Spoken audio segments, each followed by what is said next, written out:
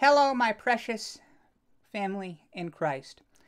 Right off the bat, I want to apologize for this video, but I want to alleviate some of your concerns. I'm not going back to contending with the Pharisees. I know there's no point, so don't worry. That's not what this video is. But they have now started to take the argument outside of Scripture, and they are attempting to character assassinate the grace preachers here on YouTube. And if you don't know what that means, they are essentially trying to paint a false narrative and make us look like we hate the Word of God and that we are preaching things that we are not preaching by taking things that we say out of context and searching our videos for anything that they can misconstrue. That happened to me recently, and I'm not particularly worried about it. But Mr. Greg Jackson and Pastor Tim Henderson have been getting the brunt of this, okay? Now, what happened with Pastor Tim Henderson is he has a book published. I haven't read the book, but I know a few people that have affirmed to me that the people that are... There are some people out there, some works wolves, that have bought this book and are reading specific passages in it and not giving the wider context so that they can take Pastor Tim's words out of context and say that he's saying something that he's not. This is blatant, brothers and sisters, and it wouldn't be something that I would reply to if I didn't think that people were being duped by this duplicitedness, okay? But they are. Babes in Christ and people that are searching for the truth are being given a false narrative about us, and people have even gotten to the point that they are making accounts with our name to try and pretend to be us and some of our subscribers as well.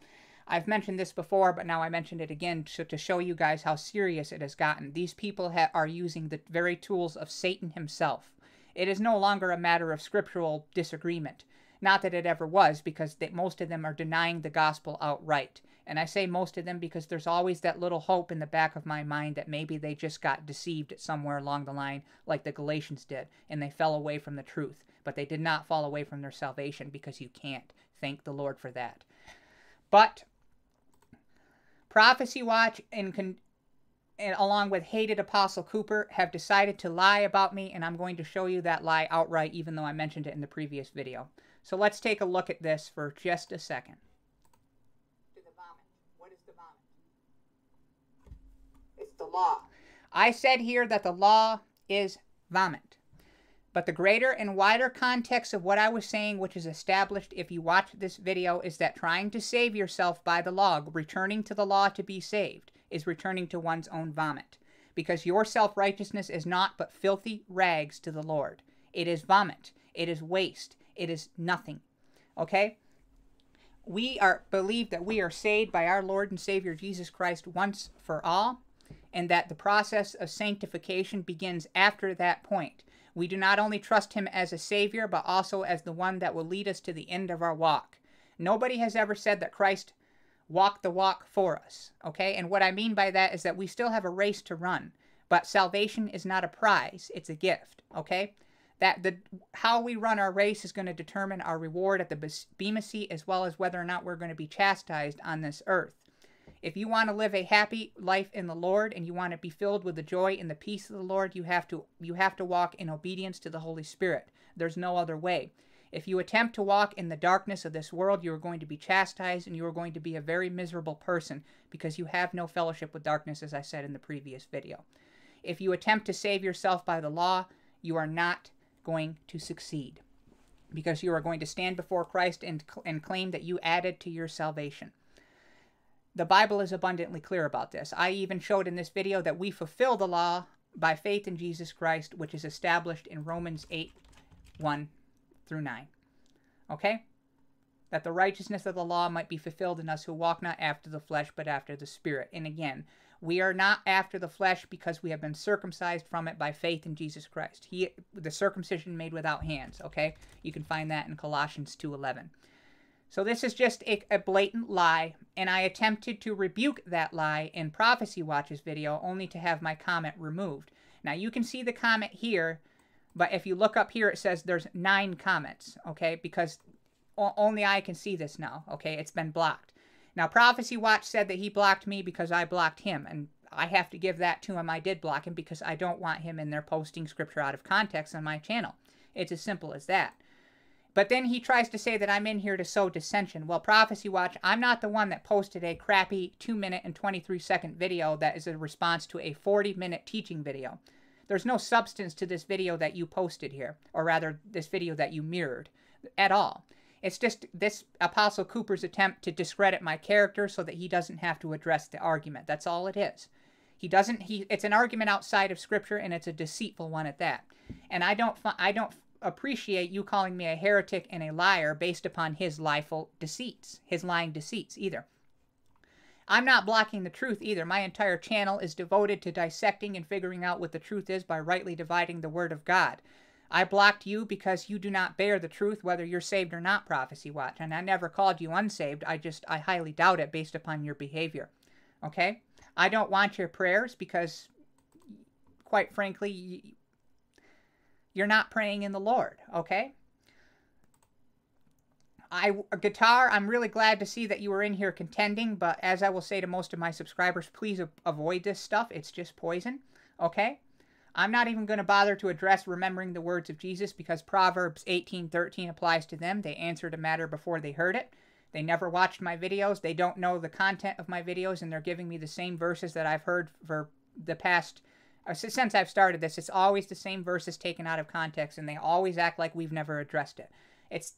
Look, the Catholic Church has been squelching people that preach about once saved, always saved, theologians and studied men of God for years. They don't want it to get out. Now, I'm not saying everybody in the Catholic Church is guilty. There are some saved people in the Catholic Church who come out of the heresy that is being parroted by it, like that priest I mentioned, like my grandfather, I hope, okay?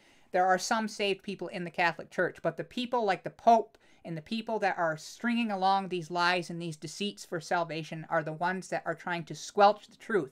They even tried to destroy the King James Bible because they didn't want people to have the Bible to be able to read it for themselves, okay? If you look into the history of that, there were attempted assassinations on King James. Now, we can argue and debate about whether or not the Masons and all that were involved. And no, there's a whole thing there, but like I said, once saved, always saved is not some man-made invention. It is a part of the gospel. So you can see my reply here, which pretty much says, excuse me, nope, I called following God's law to try and be saved vomit. You saw an easy way to misconstrue what I said because I could have spoke better. Brothers and sisters, I do not believe for a second that I'm a professional orator. If you listen to my videos, I often stumble over my words, okay? I'm not a professional in that way.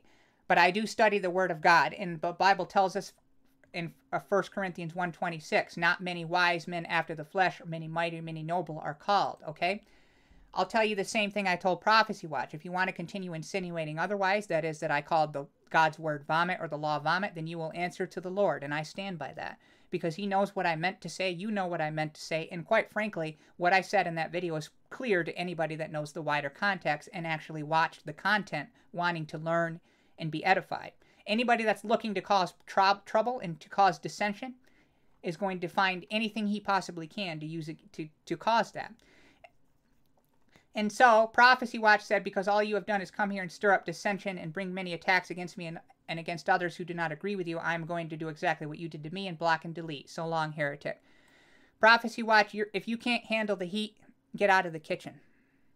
That's all I'm going to tell you. There's no dissension at Prophecy Watch. There never was. I came in here to reprove a lie that is being perpetrated against my channel. And that very same lie, in a different context, is also being perpetrated against Pastor Tim and Greg Jackson. Pastor Tim never said that it was crap to follow Jesus in the way that you are insinuating that he did. He said it is crap to follow Jesus in the sense of trying to save yourself by your own self-righteous obedience. Obedience is a result of salvation. It is not the cause of salvation. And even then, we will struggle, we will fall. Romans 7:15 through 25, along with many other verses that say that there are such things as carnal babes in Christ who need to go on into maturity, being perfected by the Holy Spirit that has been placed within them. It's that simple. I don't appreciate your lies, and I do not take this man seriously whatsoever. If you want an actual response from me, try making a video that is filled to the brim with scripture, that is not filled to the brim with accusations against me and calling me an unsaved, worthless heretic and all sorts of other names, and maybe, just maybe, I will give you a response.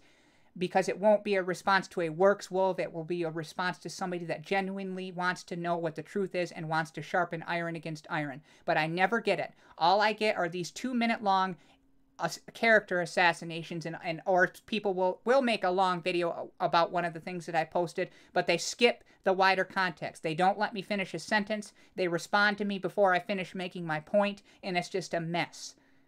Okay? I'm not interested in that kind of stuff. And if you're one of those people that has come from these channels, you are being deceived and lied to. And I just showed you that. This video right here that you're looking at is a lie. The video that was mirrored is the same exact video, and it is a lie. Prophecy Watch deleted my comment not to get back at me, but because he doesn't want this comment to be at the top. And yes, I did upvote it because it's the truth. I upvoted my own comment, and I would do it again here because it is the truth, and it needs to be seen.